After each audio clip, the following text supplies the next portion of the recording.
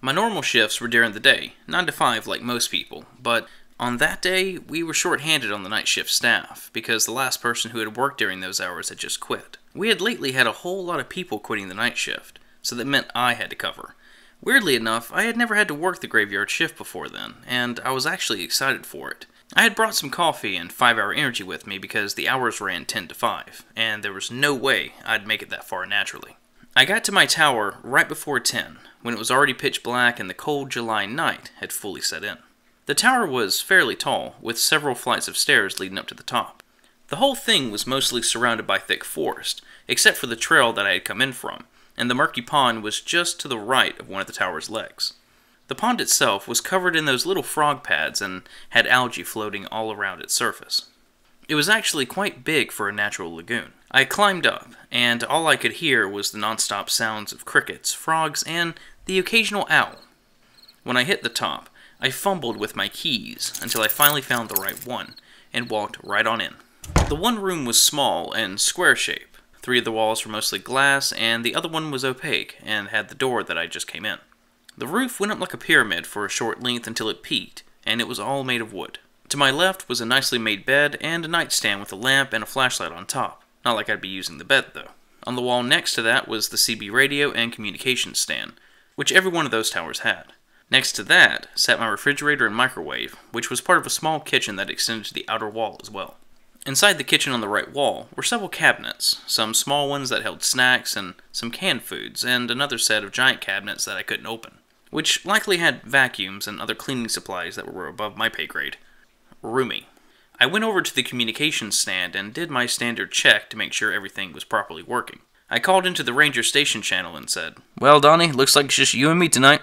Donnie didn't say anything back, so I figured he was just taking a shit. I went up and grabbed the flashlight on the stand and reached into one of its drawers, pulling out a set of binoculars from it.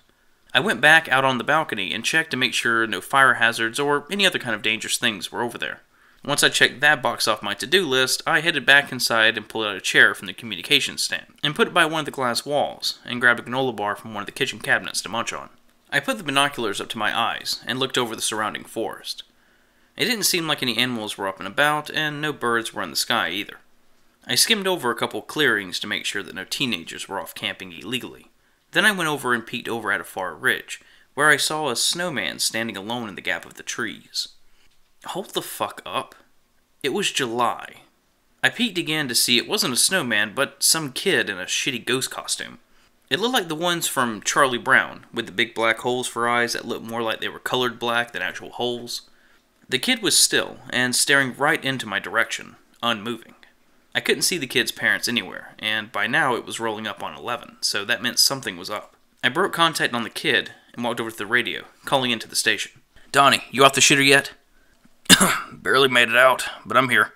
I chuckled. Donnie was always good for a laugh. "There's some kid with a blanket walking around the southeast sector, and they look alone." "A blanket? What the hell are you talking about?" "It's a ghost costume. It's got the black holes for eyes and stuff." "You mean like the Charlie Brown costume?" "Can you check it out?" "Yeah, I'll go and see what's up. I'll call in on the walkie-talkie and tell you what I see." "Roger that." I turned off the radio and crossed over to the nightstand drawer to grab the walkie-talkie. Once I had it, I sat back down in the chair and put the binoculars to my eyes, zooming into where the kid was.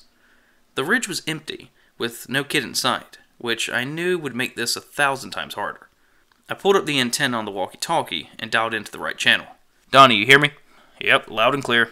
"I'm getting close to the sector. I'm heading up the ridge for a vantage point." "Perfect. That's where I saw the kid, but they've moved on since then." "Well, I'll just check around to see if I can find anything." I watched as Donnie came over the ridge, waving his flashlight around in the dark, until he looked towards the tower and shrugged. "Nothing over here." "Damn." "Hopefully he turns up again. Until then, I'll just notify the police and check with any missing reports." "Alright, I'll go back to—" Donnie's voice cut out, and I saw his flashlight turn off in the distance. The small lit-up spot where he once stood was now swallowed in darkness. "Donnie? You there? Donnie?" I heard no response, and I rushed outside the door and around the corner where I saw him, yelling his name, only to hear my voice echo in the woods, and that's when it hit me. There wasn't a single other sound in that entire forest. The crickets and frogs had stopped chirping. The wind didn't rustle through the leaves. Everything was completely standstill. I could hear my heartbeat throbbing in my ears, and nothing else. I moved my flashlight around the woods for some futile attempt at finding him. I got into that state of mind where I got so scared my throat closed up, and if I moved, it felt like something bad was about to happen. I had to do something now. I turned around, and as I did, I glanced at the stairs below me. At the bottom stood a skinny, horrifically angled woman. She was tall, dripping with water, with black hair and dark, murky blue skin that stretched across her bent and broken bones. Her gray dress was shredded, and her black shoes were muddy and wet. And her face. Her eyes were milky white, and her mouth hung wide open like a snake, like her jaw had been grossly broken. She let out a blood-curdling and ear-piercing scream of agony, and began to shuffle up the stairs so fucking fast that I snapped out of my fear lock and I ran the fuck back inside, slamming and locking the door behind me. There was no way she could run that fast, even if all her bones weren't broken in the wrong directions.